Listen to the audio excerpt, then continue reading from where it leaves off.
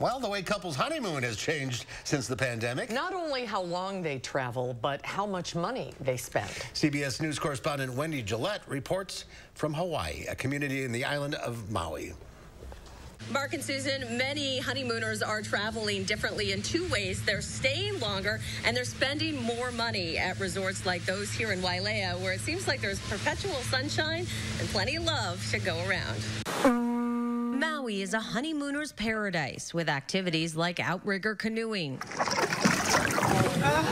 whale watching, and luau's. It's what brought honeymooners Will and Cortland McDougal from Dallas to Marriott's Wailea Beach Resort. Growing up, I came to Maui a lot, and it's just a very special place to me, and I wanted to share it with my beautiful bride. The property is in Wailea, home to 8 luxury resorts, including the Fairmont Kealani, which just unveiled a complete renovation of all of its suites and villas. The Fairmont has found honeymooners are now staying almost twice as long compared to before the pandemic. Additionally, we found that honeymooners are now no longer coming in waves. They're coming consistently throughout the year. They're also spending more, according to the honeymoon registry Honey Fund, an average of $4,800 now compared to $3,400 pre-pandemic. Wailea Beach Resort finds couples are indulging in more private experiences like romantic oceanfront dinners and floating pool cabanas. Through the pandemic, couples have felt like they have been refrained from what they can do,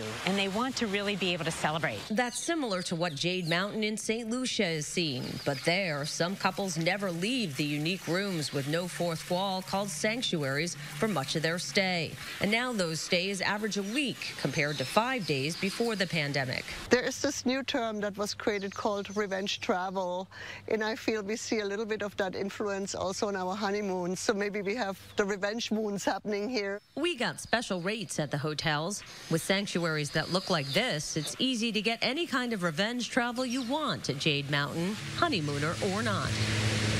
Honey Fund also finds that couples are getting more in gifts these days. The average used to be around $1,600 before the pandemic. Now it's $1,950. Mark and Susan? How much are the rooms at the hotels you mentioned? Well, the ones in Maui, nothing's cheap.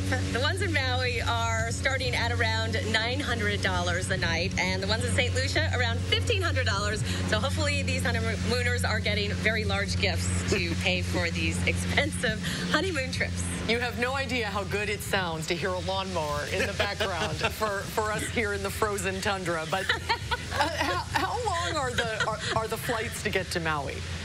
Well, East Coast, where I came from, 5 hours to get to the West Coast, and then another 5 hours to get to Maui. There are direct flights from the mainland from 14 cities, but some of them are seasonal and only run a few days a week. There is a direct flight from New York. Unfortunately, I was going on a day when that was not running, so I had to do the longer flight, Mark and Susan. Well, it's worth the wait and the trip.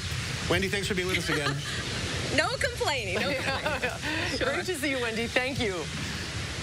What a beautiful shot. That looks so beautiful. And I was just in St. Lucia. Yeah, where the Twin Peaks were. You were just there. Not at that hotel. We were cruising. Not $1,500 a night. Wow.